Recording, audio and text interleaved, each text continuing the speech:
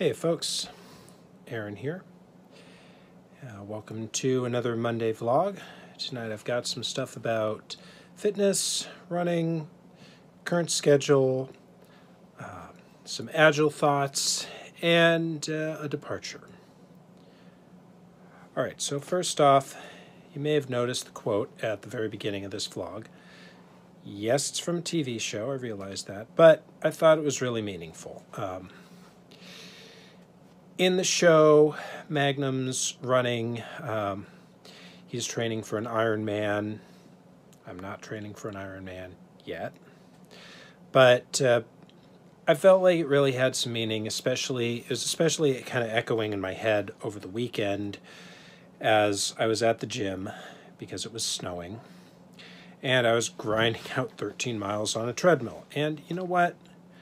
There are a lot more things that I would like to have been doing with 3 hours on a Saturday than running on a treadmill. But, you know, that's the thing. My goal is to run a marathon, and my ultimate goal is to run a marathon fast enough to qualify for Boston at some point. So that means I've got to sacrifice some time on a Saturday, on a weekday evening. You know, it's in a large part, the sacrifice is what makes the goal meaningful. If it were something super easy, it wouldn't be much of a sacrifice. It wouldn't really be much of a meaningful goal. The fact that, you know, I have to forego other things that I enjoy more, be they sleep, game time, not waking up in the morning feeling like I was hit by a truck the previous day. You know, the fact that I have to sacrifice some of those things is, in part at least, what makes the goal a challenge and what makes attaining it feel good. So I thought it was a good quote. And it really kind of helped me a little bit to have that bouncing through my head, because let me tell you, 2.5 hours on a treadmill is a long friggin' time to be running and not going anywhere and not getting anywhere. You see people get on, get off, new people come and go. It's just, I mean, it's kind of interesting seeing the gym life happen around you. But it's boring. Can't wait for spring to come so I can start running outside again. All right, enough about that. Another interesting thing that happened last week, my company had a celebration dinner for getting through one of the current financial seasons where we do a lot of our business, and they gave out some awards. Two of my teams actually got an award, and very kindly of my coworkers, they actually allowed me to accept the trophy, and so it's going to be at my desk at work. I'm not going to show a picture of that, the trophy, I mean, but it was very sweet of them. The thing I want to mention about that, the reason why I'm bringing it up in this vlog, is not to be bragging and like, oh yeah, I'm the best, I'm totally the best, I got an award, all my coworkers think I'm awesome. No. The point is, this is something I said to my coworkers as well, is this was a team award. And a lot of my team is not even on site.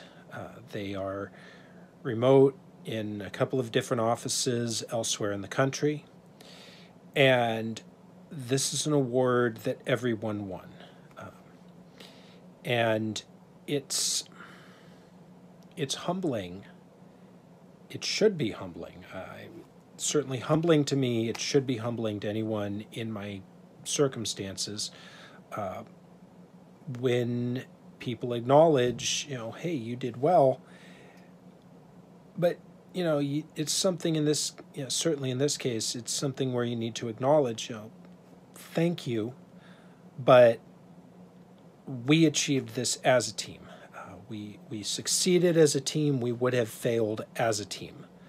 And I think that's just, that's for my younger viewers, this is one of those life lessons that's very valuable to carry through life. Just, remember who you work with. Know that you succeed. When you're on a team, you succeed as a team. You fail as a team. The fun thing with Agile was they made the trophy in the shape of a pig because, and I know darn well this story goes way back before Agile, but it's a story about, a chicken and a pig decide they're going to open a restaurant together, and they are discussing what they should serve, and the chicken says, "Hey, I got it, let's serve bacon and eggs." And the pig says, "Well, to you, that means you have a stake in the restaurant. To me, that's total commitment." So the trophies were symbolizing that were pigs to symbolize that our teams were totally committed. I don't really care for that analogy, but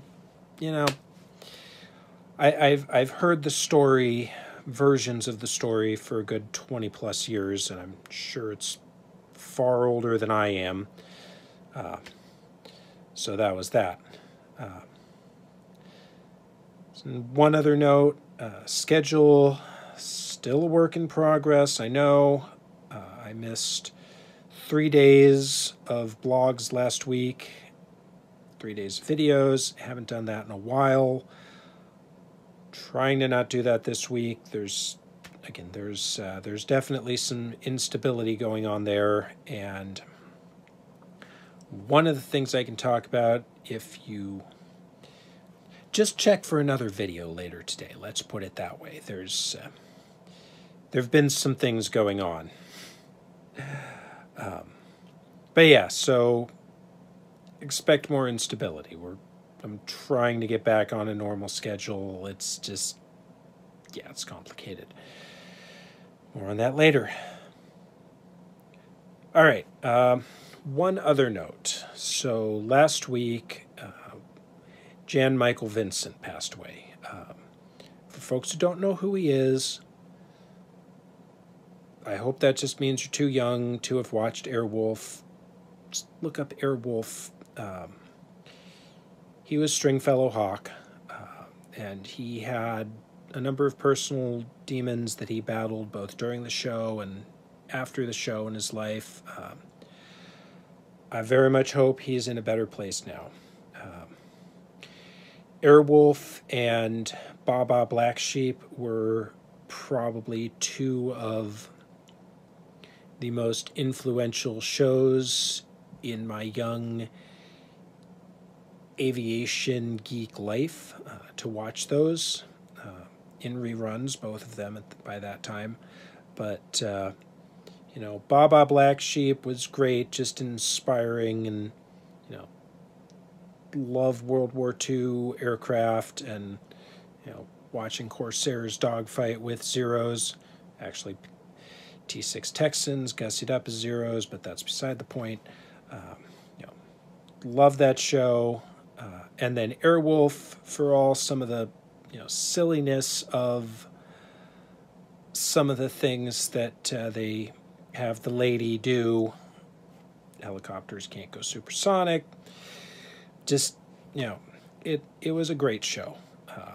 I still have the first season on DVD. I love that show. It's fantastic.